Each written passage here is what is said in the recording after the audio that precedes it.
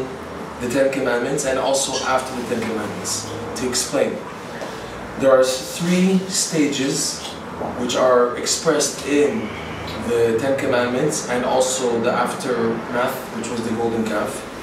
And these 3 phases every Jew goes through, whether in their lifespan, in other words, there's periods of the youthhood, middle-aged, and elder, and also in the day itself, which you go through.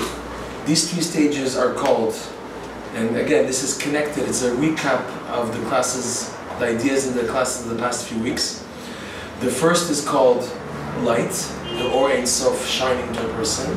When everything is just smiling at you, everything is great, you're on cloud 9, and you're flying, and everything is amazing. That's the idea of the Or Ein Sof. Then there's the constriction of this light. In other words, being able to use what's called the Rishimu, the memory you have of tasting and experiencing the light, and living with it in a constriction where there's no light, yet you're able to salvage and hold on. The third one, which is the hardest one, is where it's total darkness. Each person in life, in our lifetime, we see this, number one, when a person is young and he has aspirations, so there's a lot of light. And then when a person begins to get quote-unquote hit and bumped in life, so he's holding on with his initial good intentions and everything. And then later on, there's the sad stage of elder people especially, where it's just total darkness, and the chas v'shalom, most people are just waiting to die, God forbid. And of the 3, the most important one, and the one that's the most going to determine the tikkun, the final completion of this world, is the stage of the darkness of the Hashem. So to explain, we're going to go into stages to explain, and then we'll show it in the parsha of Bezat Hashem. We have our forefathers, Avraham, Yitzchak, and Yaakov. Avraham Avinu, the Gemara says, established Shacharit, the morning prayer. Yitzchak established Mincha. Yaakov established Arvit, Mariv at nighttime. Now the morning prayer, day, connotes understanding, clarity, comprehension, to contemplate. That's the idea of the day, the light. That Avraham Avinu revealed, Shacharit, signifies what Avraham Avinu himself came to reveal. Avraham Avinu was living in a time where Hashem was not yet made known to the world. In other words, even though there were tzaddikim alive before Avraham Avinu, such as Noach, Metushelach, Shem, Ever, but they weren't able to reveal the awareness of Hashem to the world. They were tzaddikim for themselves. Shem and Ever opened an academy, but it was restricted to those people who were interested, but they didn't have the ability to go out and to reveal Hashem in the world. Avraham Avinu was the initial stage of revealing Hashem in the world. Like the famous story that Avraham Avinu had a big achnasat orchim, many guests would come, and when finished eating, they would say, "Thank you." And he said, "Don't thank me, thank the one who gave the food. You're not the one? No, Hashem is the one who brought the food, thank Hashem." So he did this, and he was very wealthy. He was able to permeate and spread Hashem's awareness to the world, to bless Hashem, to make known Hashem. So that's the idea of this light, initial light, which is Avraham Avinu. Yitzchak Avinu, the son of Avraham, was able to take this light and then constrict it. In other words, to serve Hashem within a constriction. That there's now no light when it's difficult, gvura, and then to serve Hashem. Why is that connected to Mincha? The Gemara says that of the 3 prayers, you should put your most effort into davening Mincha. Why? Because Mincha is the most difficult of the 3 prayers to daven. Why? Because Mincha takes place in the middle of the day. I'm in the middle of work, I'm in the middle of lunch, and this and that, and I have business phone calls, my head is all over, everywhere, and I have to just stop everything and go to daven. In the morning, when you wake up, you're fresh, it's a new day, you have a clear head. The Arvit, we're not going to talk about that yet, but Mincha is in the middle of the hustle and the bustle of the day, when everything is so upside down, and you have to force yourself to detach and to cut. Even those people who are learning in yeshivas, for example, they're in a whole learning, they have to stop everything and to shift their mind into the davening. So there's a lot of effort and energy required to be able to constrict where my head is and to focus it in the davening. So this was Yitzchak Avinu's quality. He was able to mitzamtzem, to be, it's called Gvurot Yitzchak, the severities of Yitzchak, to take the light and now to constrict it. In other words, when there's no brain, there's no clarity, then to force the clarity in the constriction. That's the idea, the quality of Yitzchak. Yaakov has the hardest job. Yaakov Avinu is when it's total darkness. There's night. There's nothing.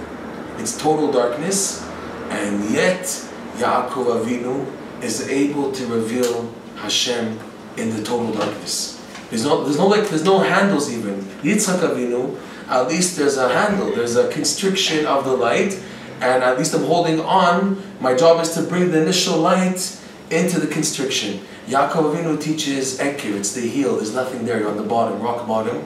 And yet, Yaakov Avinu, his power is to reveal from the darkness, no handles, nothing to use, from the darkness to reveal light.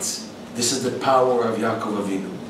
In line with this, Chazal, the Gemara teaches that we have 3 temples. The first temple was in the merit of Avram Avinu.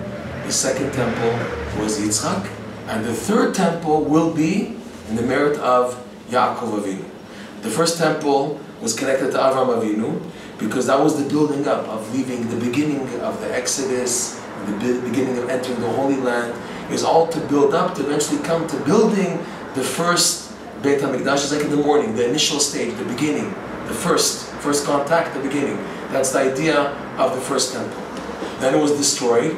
That 70-year interval was that the Jews had to hold on to the 70 faces of the Torah, the 70 facets of the Torah, that there's still a handle. There's 70 years until the second temple was built to connote I'm still holding on to something. That's the idea of Yitzchak, being able to take the light in the constriction, join it together. That's the idea of Yitzchak. That's the second temple. Still, the second temple was destroyed, and now we're in the longest exile. And it's gone on for so long, and we reached the point of, if you want to say, total darkness, and yet this is where Yaakov Avinu comes into play. What is the idea of Yaakov Avinu? To shine light when there's total darkness. This is the idea of Ma Tovu Ohalecha Yaakov Mishkenotecha Yisrael. How good are your tents, Jacob, your dwelling places, O Israel. So there's something here. There's a lot of depth in this pasuk to show what is the power of Yaakov Avinu today. I'm going to show this idea also in the Parsha with Moshe Rabbeinu and the 10 Commandments. Ma Tovu. Tovu is saying how good. When you declare good, when you have a choice of bad and good, and you choose to express and point out the good.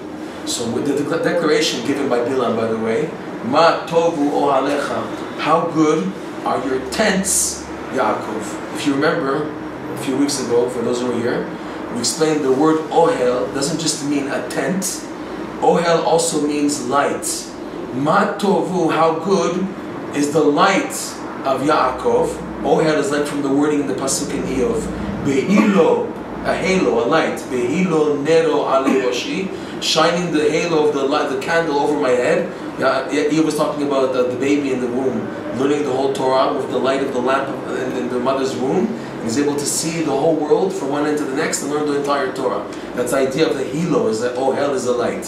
And we said like this, if you remember, we said that a tzaddik, his job is to enlighten the whole world, to bring them back to Hashem. But it works two ways. In other words, the tzaddik is only able to help Am Yisrael if they want to be helped by the tzaddik.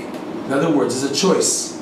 Or I choose to seek out the Torah centers, the Batei Midrashot, Batei Knesiot, the study halls and the synagogues of the tzaddikim. In other words, that daven and learn in line with the guidelines of the tzaddikim. Or I can choose what's called Chochmot Chitzoniot, Chochmot Ha'umot, Chochmot Ha'akum. I can choose alternative ways of psychologists, psychiatrists, of worldly usages of what they call solutions, quote unquote, to try to help me enlighten my life. I have a choice. when the tzaddikim are not being turned to, when Am Yisrael doesn't recognize the value of turning to tzaddikim, that causes the tzaddikim not having the ability to enlighten the Jewish people. It works in both ways. For the tzaddikim to help, that there needs to be what's called an itaruta diltata, an arousal from below, that people are interested in tzaddikim to help them. When the tzaddikim don't have people turning to them for help and advice, etc., so the tzaddikim lose their level. We're going to see this coming up in Parashat Ki Tisa, when Hashem told Moshe Rabbeinu, Lech red ki shechet amecha. When the Jews did the golden calf, when they did whatever, the Erev, whoever did the golden calf, and Moshe Rabbeinu was up on the highest level, connected to the highest possible level, receiving the Torah on Har Sinai, Hashem told him, go down. You're being pushed down now. Lech red. Why? Because your nation has transgressed, has blemished. And Rashi brings on the spot that you can't have it that Moshe Rabbeinu is all the way up there and the Jewish people have descended to the abyss, to the lowest levels. You also have to go down because your whole greatness, Klum natati lecha gdula ela b'shei Yisrael, Rashi says, Moshe Rabbeinu, the only reason why I gave you greatness is for the sake of the Jewish people. Now if the Jewish people are so low, what value is you being up here for? So Moshe Rabbeinu was also pushed down to show this connection that tzaddikim can help, but on condition that people are looking for that help. People are not looking for the help, they go elsewhere, so this causes a cover-up on the tzaddikim. However, when people wake up and realize that only the Torah, only Hashem, and the key for Hashem and the Torah are the guides, the leaders, the tzaddikim.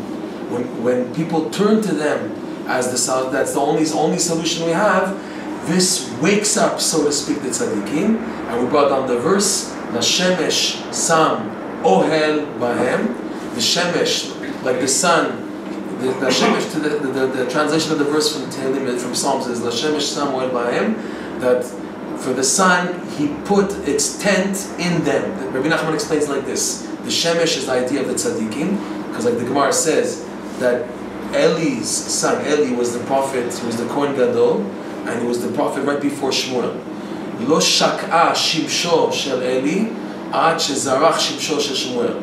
Eli did not pass away until Hashem brought him to the world of Shmuel to be the next prophet. And the terminology of the rabbis in the Gemara is the sun of Eli did not set until the son of Shmuel rose. So that connection between the sun, the shining of the sun, and the tzaddikim. So the verse reads, La shemesh sam ohel bahem, that the light of the sun, ohel, which is the light, the halo, bahem, in the Jewish people. The light of the tzaddikim, to be able to radiate this light in order to guide people to come back and serve Hashem, is dependent on who? On the Jewish people, bahem, if they are interested in it. And once the Jews show interest that they want this light of the Torah, they want the light of Hashem, they're asking the tzaddikim, give me this guidance. V'hu kechatan yotzeh mechupato, the tzaddik is like a chatan, the groom, coming out of the canopy. Chupato means also the covering. Is that now the tzaddikim are able to run super fast. Why is this needed, this running? He runs fast like a warrior. Why is this needed? Because in the period that the Jewish people were far, okay, so that period that they're far, that there's a darkness, there's a loss here. It's not like, okay, I'll gain it back afterwards. It was a loss, and it's like it descended, and the loss is doubled. So that when people get back on the right track, you have to still make up for the past. Something very deep. That in Judaism, when doing tshuva, number one, you're starting fresh from now. But eventually, when you have good footing and you're able to run the track on the pathway of the Torah, you're going to have to make up for the time that you were far from Hashem also. You're going to have to make up for it. So you have to go faster to do for now and to make up for the past. The average person, it's hard for him to do that. The tzaddikim do that. The tzaddikim, that's what the verse is saying. That is like, hu kechatan yotzeh mechupato, yasis kegibor larutz orach. That is like a chatan coming out of the canopy, the concealment, the covering up, and he's running. Why is he running? Because he has to help. He has to work double hard to help extract the Jews. Because when the Jews were far, it's one thing, but that he's also far, he can't lift them up because he's also far from them. In other words, he can't do that much to help them, so they fall. It's like two people walking away from each other. So it's not just the distance of where they were starting from the point when they started to live. Like for example, they were starting at point 0. So the tzaddik, he's here, and the Jewish people go here. So there's a double loss here. So when the Am Yisrael wants to begin to come back, this wakes up the tzaddik to help them, but he has to compensate for double the amount which was lost due to that distance. So it's a double amount. So to make up for it, he has to go extra fast to wake them up. So now going back to the verse. Ma tovu ohalecha Yaakov, how good is your light, Yaakov? Because Yaakov symbolizes the tzaddik, the tzaddikim, who are able to shine this light in the darkness, in the total darkness. And the main key to connect to the light of Yaakov is what the verse says coming up. Mishkenotecha Yisrael. Mishkan is the idea of the Beit HaMikdash. It's called also Mishkan Mikdash. But also it's called Mishkan because until Mashiach finally comes and the third temple is finally built, we have in the meantime miniature beacons of light which represent in miniature format the future third temple. What are they? The study halls, the Batei Midrashot and Batei Knesiot, the study halls and synagogues, but specifically Mishkanotecha Yisrael, referring to not just any synagogue, any Torah study center, but those which belong to the tzaddikim. Like the Gemara talks about in the time of the Tanaim and Amorim, they would say, go to Tzipori, to the yeshiva of Rabbeinu HaKadosh, Rabbi Yehuda. Go to, I forgot the name of the Rav, another Tana, another Amora, who's in Beit Sha'arim. Go to Rabbi Yochanan in Yavne. The Gemara goes on to listing, if you want to learn Torah from this tzaddik, you have to go to his Beit Midrash in order to receive from Rabbi Yochanan, from Yehuda, from each one of the Tanaim Amorim. They would specify you have to go to his Torah center in Tzipori, in Beit Sha'arim, in Yavne, to indicate that the main way to receive from Yaakov, the tzaddikim of every generation, is specifically to connect to their Torah centers. Which means what on a practical level? It's one thing to learn the books, but it's a second stage, and it's one thing to hear Torah classes and everything, but it's a second stage to make a commitment to become part of a Torah center, a Beit Midrash, a Beit Knesset, which follows the guidelines of the tzaddikim. So this is the idea of Mishkenotecha Yaakov. What you benefit is what it says in the beginning, Ma tovu ohalecha Yaakov. The main light that the tzaddik Yaakov is able to shine in the darkness is what? Tov. What is good? Then you begin to value your good points. That your main key in the darkness, to get out of the darkness and to make a move forward, is to begin to value the good points. What's the big deal out of that? Is that someone who's in the stage of Avraham or Yitzchak, meaning someone who's in the initial stage of a lot of light, or Yitzchak, where he's working now to take the light and constrict it, he has what to hold on. So such a person doesn't value as much his good points, because he has something. Who values his good points? Someone who's in total darkness. Such a person has nothing to hold on, no handles, nothing. I feel totally naked, totally empty, totally dark. Such a person, when shown their good points, they only then in the darkness begin to value it. So again the verse, Ma tovu ohalecha Yaakov. How good, in other words, how I'm beginning to value the good points due to ohalecha Yaakov, the light of Yaakov, who was the one who instigated Arvit, the nighttime davening. In other words, Yaakov is the one who's able, more than Avram and Yitzchak, he's called Yaakov Shlema, Yaakov the complete one. He's able to shine in the biggest darkness, such a light that a person cannot begin to value his good points. How to connect to the light of Yaakov? Mishkanotecha Yisrael. By being a part of, connected to, going to the study halls of the tzaddikim, Mishkanotecha Yisrael. And now, a further point of what this darkness is and what it's not. Avram Avinu, as great as he was, he had an Ishmael. Yitzchak Avinu, as great as he was, he had an Esav. But Yaakov, mitato shlema. All of his children ended up tzaddikim. In other words, Yaakov Avinu, even though he connotes darkness, he connotes also completeness. We say in the slichot and the davening of Elul and of the holidays, Yaakov Shelema, Yaakov the complete one, that he was able in such darkness to maintain his holiness, specifically in the idea of sexual desire. His holiness was illustrated in his children. Avraham Avinu was also an outstanding tzaddik. Yitzhak also, but there was still some klipa which was showed by having a Ishmael and by having an Esav. But by Yaakov it was totally complete, to show that this is the completion. The completion of the creation is that Davka through total darkness to reveal the light. This is what Hashem had in mind in the whole creation. The whole creation was to come to what we're going through now, this final exile before the third temple, which is what?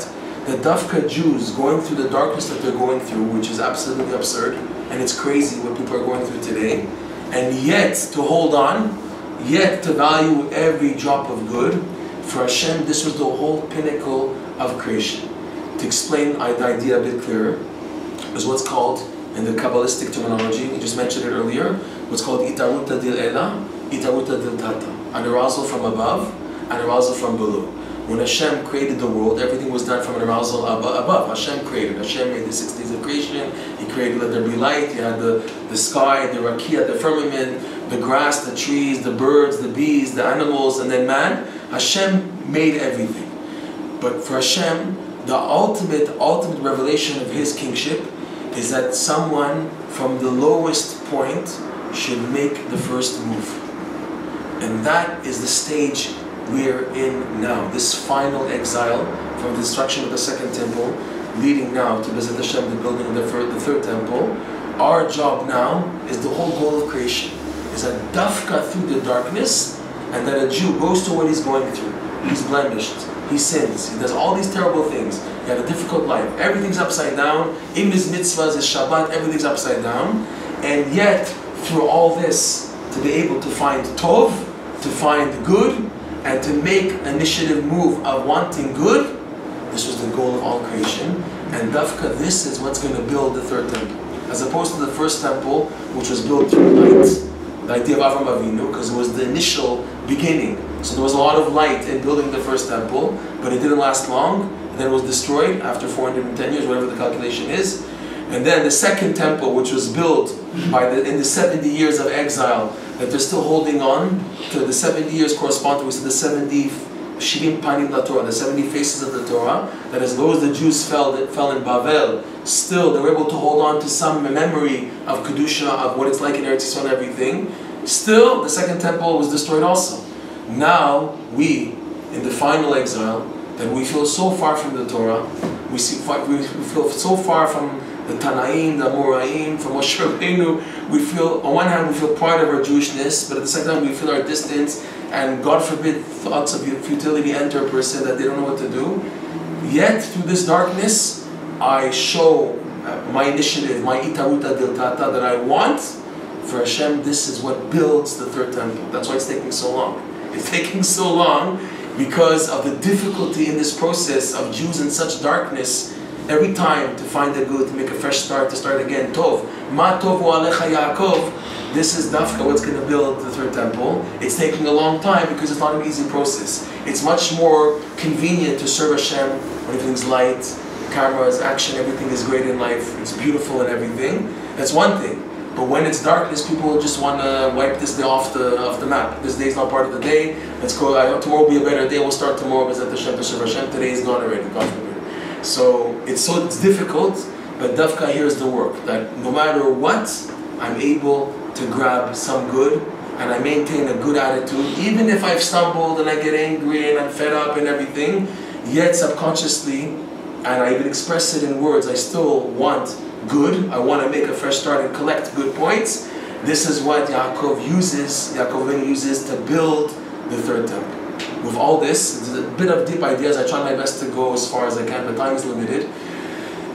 With this, we can see, in a way, these three categories in the giving of the Ten Commandments. We know that the first two, before the giving of the Ten Commandments, Hashem told Moshe Rabbeinu, Hagbil et Har, you have to do Hagbala. You have to make a fence around Mount Sinai, because when the Jews see my revelation in Har Sinai, they're going to want to come and just run. So you have to put a fence and 2 warnings. There was the first initial warning that Moshe told the Jewish people, you're not allowed to pass this line. There's going to be a border on the fence. It said, do not trespass. You're not to walk past this line.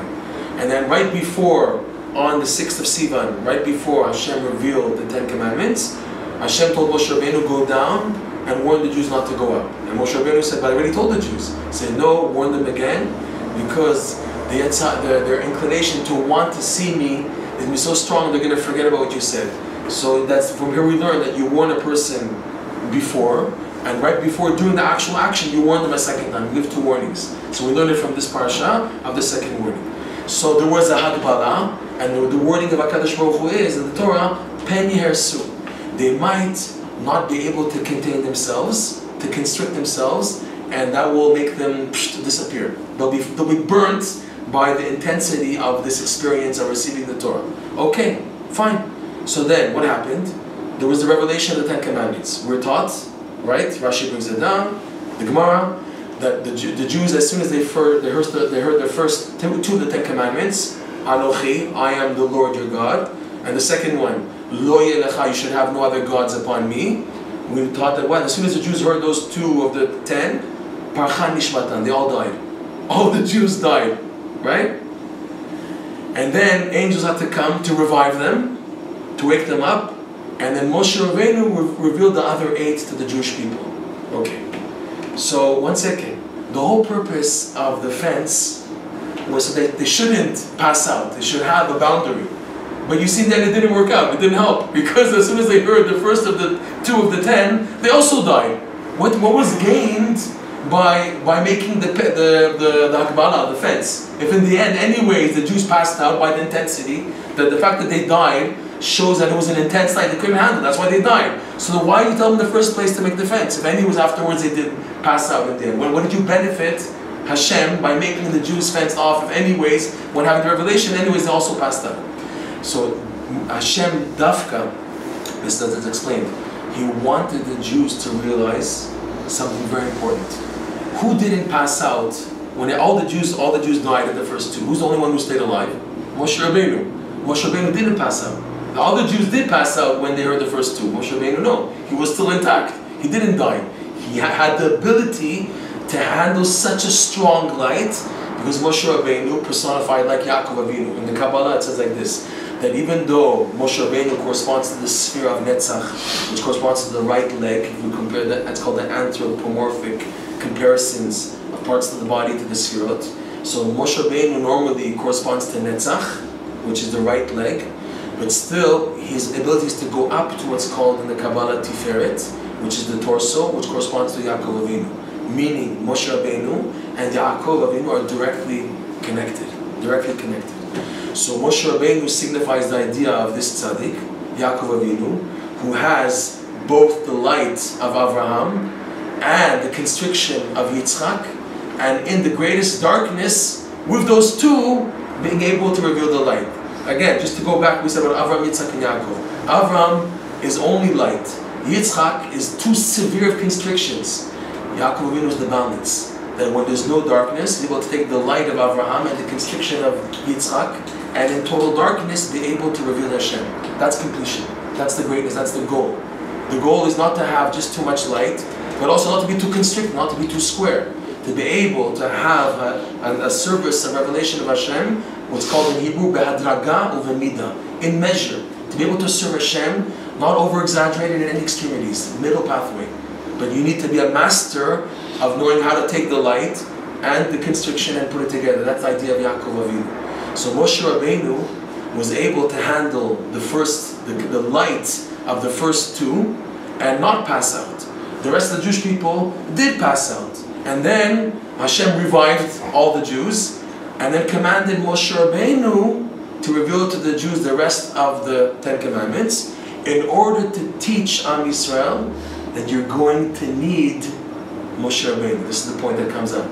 The necessity of Moshe Rabbeinu in the picture, there's not just Hashem. Hashem wanted to inculcate, to teach Am Yisrael that you're going to need Moshe Rabbeinu for this whole picture. That's why I showed you that even though you were fenced off, you couldn't handle intensity, Moshe Rabbeinu did.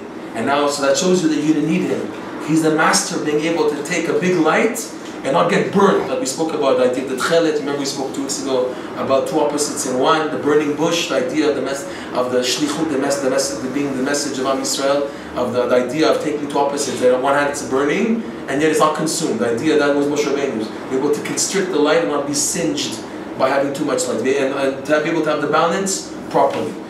So this is the idea of the first 2 commandments. And then Moshe Rabbeinu was able to filter the next 8, showing a constriction. So that means the Jews experienced 2 experiences. They experienced what it is to have light, or Ein Sof. If you notice, the first 2 of the 10 commandments, everything is direct. Lenochach, Anochi Hashem Elokech. Hashem is talking directly to the Jews. I am God, your Lord. And then the second commandment, Lo Yelecha, you should not have. Then the other commandments go in a general. You write Lo Tirtzach, Lo Tinaf. It's general. You should not. It doesn't say you should not. Lo Tinaf. Don't do this. Don't do that. But it says you don't do that. Where it only says you. The Nochach is in the first 2 commandments to show that the Jews were given a revelation of this Or Ein Sof, this big light. And then from 8 to 10 is the second stage of within the constriction, Moshe Rabbeinu giving it over in a constricted format. Where was number 3 of the total darkness? The total darkness was after the 10 commandments were revealed, when Moshe Rabbeinu went up for the first 40 days, and on the last day, the Yetzer Hara was able to trick the Jewish people. And what does Rashi say there on the spot, bringing the Midrash and the Gemara?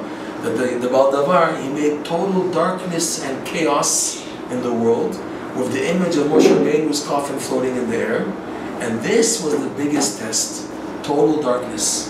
And then was the biggest test to see what are the Jews going to do when they are in total darkness.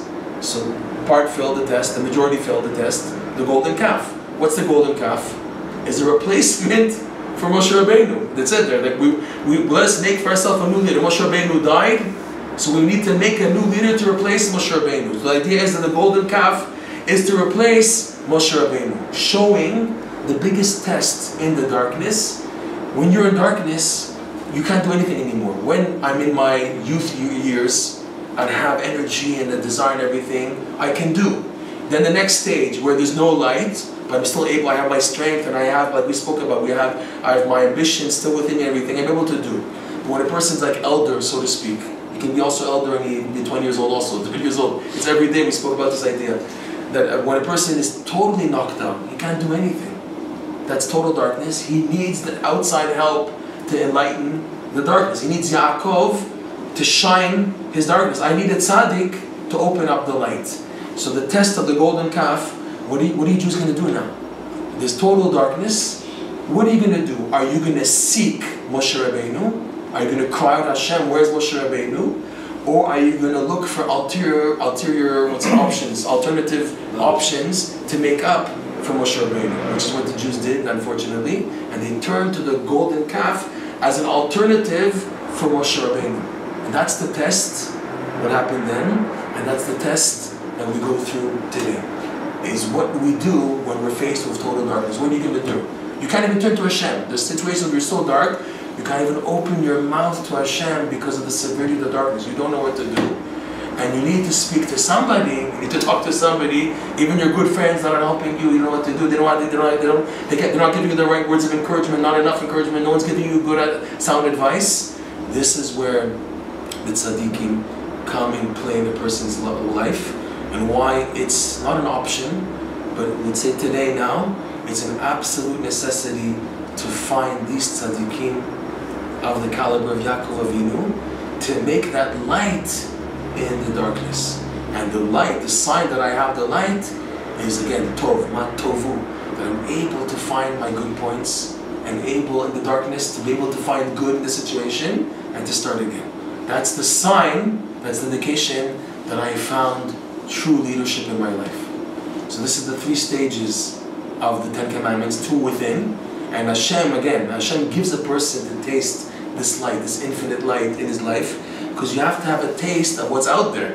A person can't always be in darkness and not have a taste of what's out there, because he can have no yearning, no initiative to do anything. So we give a person to taste what's called the Or Ein Sof, the infinite light, and then it's taken away, And his job is in the constriction to try to reconnect to it. And then the third and the final, the most important stage is within the darkness. And it doesn't always stay dark. It's not like all dark, dark, dark, and that's until Mashiach comes. No.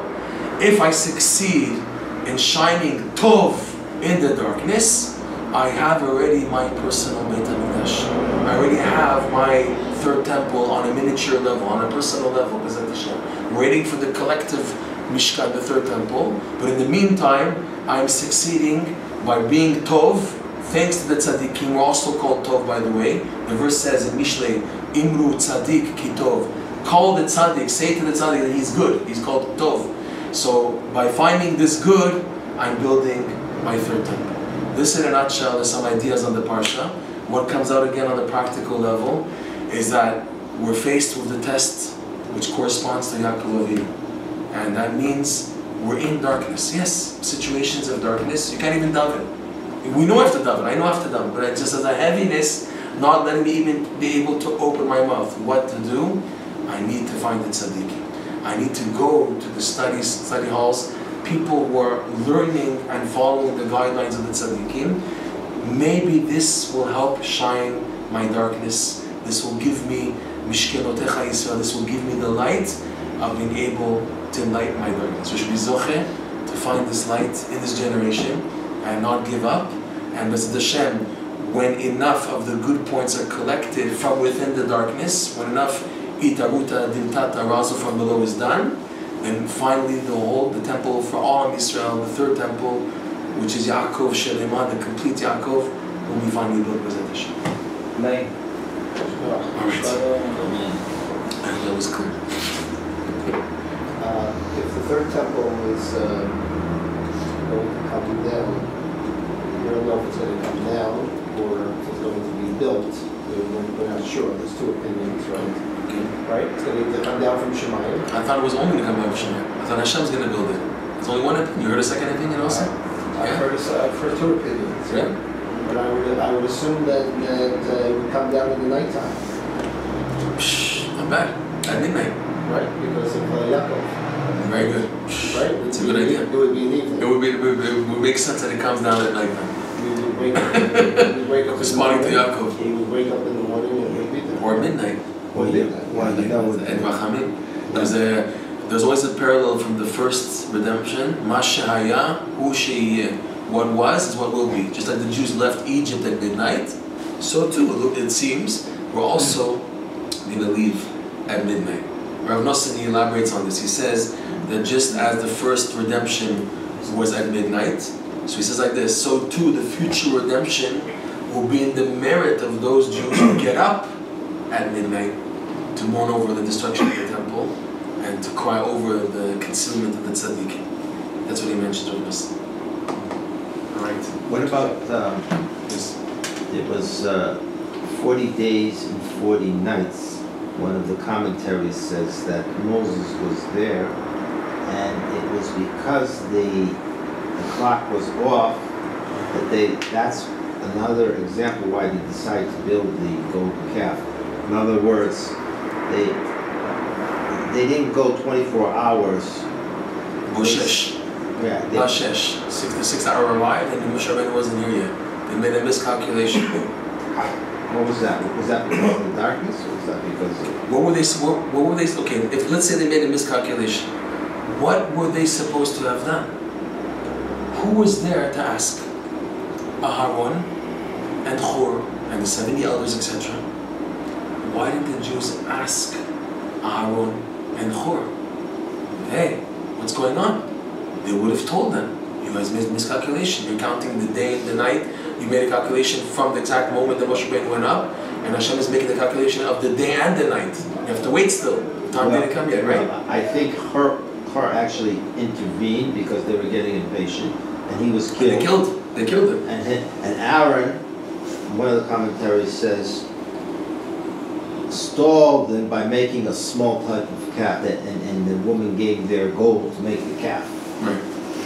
So on the one hand, that's why Aaron's attributed to peace, because he's seeking peace between. He's trying to hold on and right. It's not that he really was, with them worshiping the golden calf, but he was just trying to save time for when Moshe actually comes down the mountain, or whatever happened to Moshe. There's a lot of depth into the Jews killing Hur. The Zohar goes into this a lot, the Arizal. There's a lot of depth in how the Jews, what initiated them to kill Hur.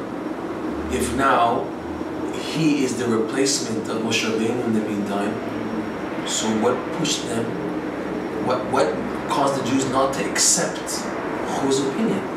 What was driving in them that you Hur, are not the replacement of Moshe Rabbeinu?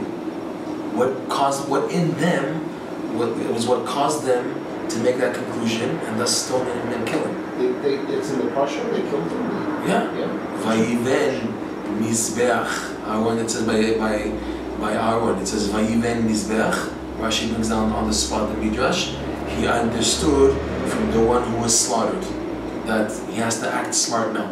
If not, they're going to kill him also, Aaron.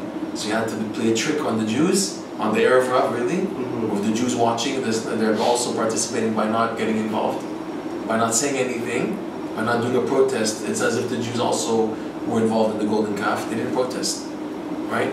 So there's something here that Aaron was doing a play the game, but he would have ended up slaughtered, and he was willing to be slaughtered. But he said, the Jews are going to be destroyed also in the meantime. That's the pshat given, right? So he stalled to do his best to get it out, that it shouldn't happen. But he was ready to join in with Hur, to also be killed and stoned.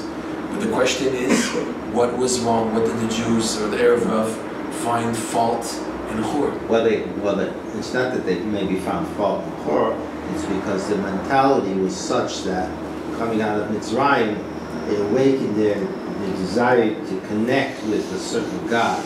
So the only gods that they understood at that moment was false gods. So they tried to make their own God, so to speak. How about Moshe Rabbeinu? That we just spoke about that. It says yesterday in the Parsha Yitro that Hashem said, and in you they will believe forever. And we just explained the whole idea that the Jews were going nuts because Moshe Rabbeinu in their eyes was dead. Well, maybe I think there's also commentary that says that they built the calf as a substitute for Moshe. Right, we spoke about tonight. That's the whole thing about tonight. Right. So now, what's wrong with Hur? If Moshe Rabbeinu himself told the Jews, here's Hur, and he told them, so why aren't you listening to Moshe Rabbeinu who told you to go to Hur? You're stoning him? So there's something here. We won't go into tonight because I myself don't know the details fully, but there's something here of what Hur represented and why they didn't listen to Hur. Who's the Gilgul of Hur? Isn't that Pinchas? Do you remember anything about that? Because I don't remember clearly. We have here a person who knows stuff. Maybe you remember Hur was the Gilgul of Hur? I don't remember. It's something to do with Pinchas, and it could be one of you. He got some reward as trying to because he's Kanaut. Yes. Because of his wanting to be vengeful for Hashem. I think he came back as Pinchas, who then didn't die from being the and Pinchas was Eliyahu afterwards. There's a Kanaut, there's a key, there's a vengeance. I think back again. I think Hur is the connection, but have to look. But there's something here.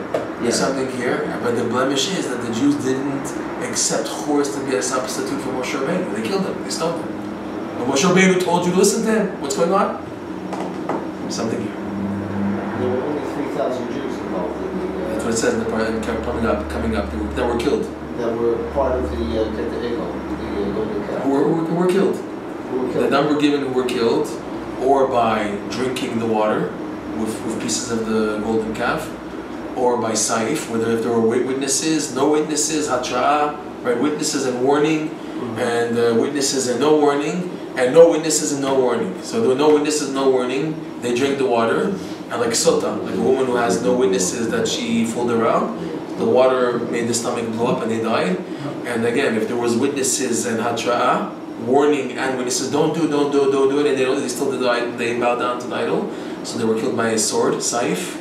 And the third one was magefa, is that if now there was witnesses but there was no warning, so then Hashem himself, there was a plague that just took them away like that.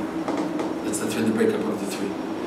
But all Am Yisrael suffered because of it. There were 3,000 who were active, But the rest of the Jews who were not active were also punished. Proof is we're all paying for the golden calf. Why should I pay for the golden calf if I wasn't involved? To show you that yes, there was a person who doesn't protest. Something very scary in life. When you don't do a mecha'ah, when you don't do a protest, then there's a punishment. The thing is to know when and how to do a protest. That's our problem today. And we see the protests burning garbage cans and this and that. You have to know how to do it. It's not so easy to be able to say it. But some opinions say you have to do it whether they're going to listen to it or not. You have to. There's a hole in Hashem's honor, and you have to plug the hole before, God forbid, it blows up.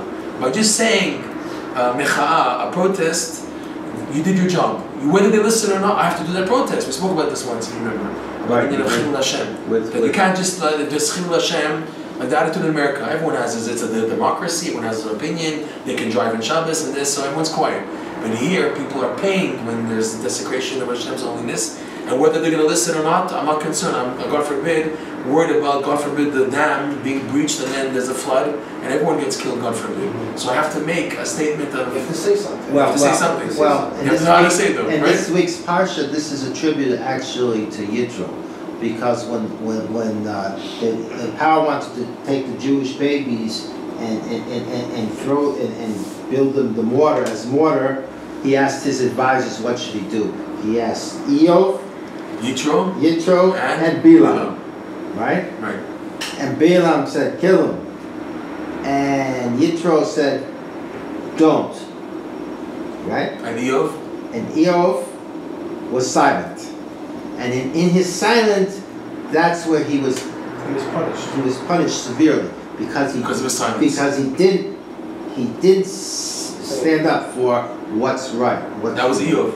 Eov. Yeah. He chose the one who said not to kill. Yeah. Remember, he lost his whole family. Right. He lost everything, and he didn't do anything. And that's the problem. That's where we learn it from. That's where we learn it from. Exactly. As an example. It's powerful. Because Yitro, think about it, this Parsha is given the name over by Yitro, right? Who was Yitro? He was the biggest idol worshiper in the Tanakh. In the world, right, at the time. However, because he heard of the miracle and of what Hashem did, he converted. And I believe it's because he converted, they give him the title in the Parsha. I'm not sure. Right. The Zohar says, as soon as Yitro came, and said, now I know that Hashem is greater than all other gods. Kedem ityakar v'it'ala shema dekucha b'chu ela v'tata. The name of Hashem was glorified in all the worlds above and all the worlds below. When someone so far comes to recognize Hashem, that for Hashem is the greatest Kiddush Hashem. And that's also connected to what we spoke about tonight. The dafka from the darkness, for someone to make a recognition of Hashem in the darkness, of the good in the darkness. For Hashem, this is the greatest goal. It's not impressive that someone is born in Me'asharim and he's from and he grows up that way. It's only normal. What do you want? Someone who's born religious and everything. It's understood. What's the Chiddush? Someone who had nothing, absolutely no religious education, no Torah, no mitzvot, nothing, darkness. And from the darkness to come, to wake up, to recognize Hashem, for Hashem, this is the greatest thing. That's the goal. That explains why the Jewish people are in such a situation today that never existed before. We didn't have 500, 600, 700 years ago egalitarian Jews, conservative, reform, secular. We didn't have this. Or you were Jewish, or you were not. Today we have Jews who don't even know anything about their Judaism, nothing. They have a nice Christmas tree and everything, they do all the things, nothing Jewish. And why is this happening? Because this is Hashem's greatest greatness, is that in total darkness, right? Ma tovu alecha Yaakov, that there's tov to be revealed from such darkness of Yaakov's darkness. In other words, that he's come to battle to reveal light from that darkness. This is the goal. This is why we're going through such an upside down situation today, where there's so many Jews disconnected, not just disconnected, so perverted, so upside down, so crazy. So dafka in the darkness, when they make any tiny move for Kedusha, it moves worlds. Rabbi Nachman brings an analogy of a circle. If you have a wheel, alright? So I have a wheel, I have the spoke, I have the center of the wheel, and I have the spokes coming from the center of the wheel. The closer I am to the center of the wheel, the closer the spokes are to each other. But as soon as they keep on going towards the edge of the wheel, the outside circle of the wheel, they're much more farther. So too, any tiny movement a Jew does in this world, any tiny movement a Jew does for Hashem, it makes, and commensurate to how much he's in darkness, it makes worlds of a difference up in the heavenly spheres. Because we can picture that the heavenly spheres are very far compared to this physical world. So any tiny movement, any Shabbat, any bracha, any tzitzit, any tzedakah, anything a Jew does compared to the darkness that he's in and where he came from, by Hashem, this is the greatest light, like Yitro. And this again, more than anything else, is going to build the third temple. But the only ones who are able to get people in the darkness to wake up are the people who are like Yaakov Avinu, the tzaddikim. That's their job. That's the goal of the tzaddikim, and only they successfully can wake up people who are so far. So that's the key, to help the Yaakov Avinu, the tzaddikim, to do their job. How can I help on my personal level, even if I'm not such a big darkness, but everyone goes through the darkness? It's again by being supportive of the idea that everything I need in life, the solution can be found in the Torah, in the Kedusha. I don't have to go to the Tumah, I don't have to go to voodoo, I don't have to go to psychology and psychiatry and all types of other means to solve what I need. Everything is in the Torah. I have to look just deeper enough, and I don't see, I have to keep on davening till Hashem opens the doors and gives me the right eitzah. That's what we scream every night in the davening in Arvit.